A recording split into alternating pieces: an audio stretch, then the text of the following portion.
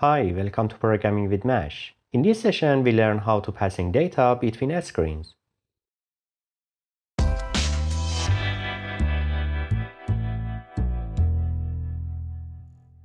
In the previous session, we got acquainted with arrow navigation or side menu. Now suppose when we go from one screen to another screen, we want to transfer a few parameters. On screen A, I turn this button to the previous state, which takes us to screen B.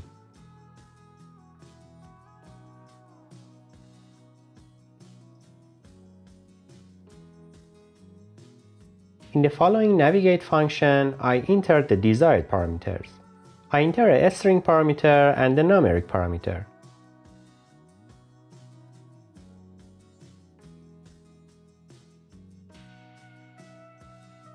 Now I want to use the parameters I set in screen A when I went to screen B.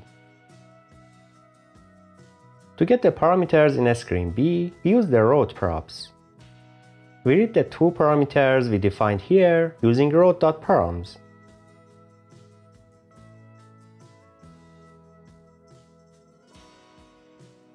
And below the button, I use the value of the parameters in the text.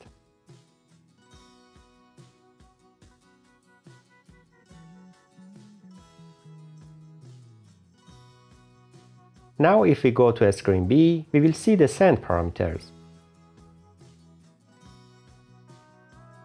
In each screen, we can update the value of the parameters. To test this, I use the button on screen B. In the setParams function, we can update the value of the screen parameters. For example, I update the ID value here. And if you pay attention to the text, its value will change by touching this button. I return the button to the previous state and refresh the app. Now if we go to screen B via the error, the app gives an error that it doesn't find the parameters. And this is because we only define the parameters via the navigate function. Well, I take this part out of the code and copy the parameters.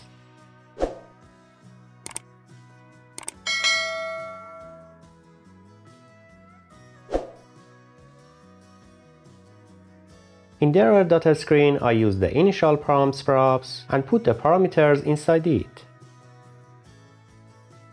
I change this part of the text to make sure it comes from the drawer. I refresh the app.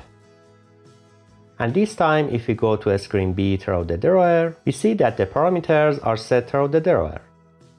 Well, now I return the button on screen A to its previous state and delete the parameters from it. As you can see by pressing the button, the parameters are still read from the drawer.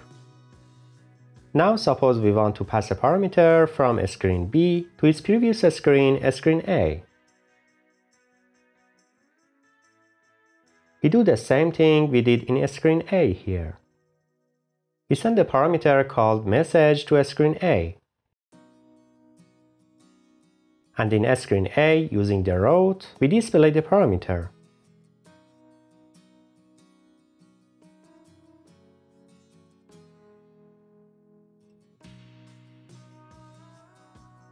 In this way, if the desired parameter is not yet defined, the app will not give an error.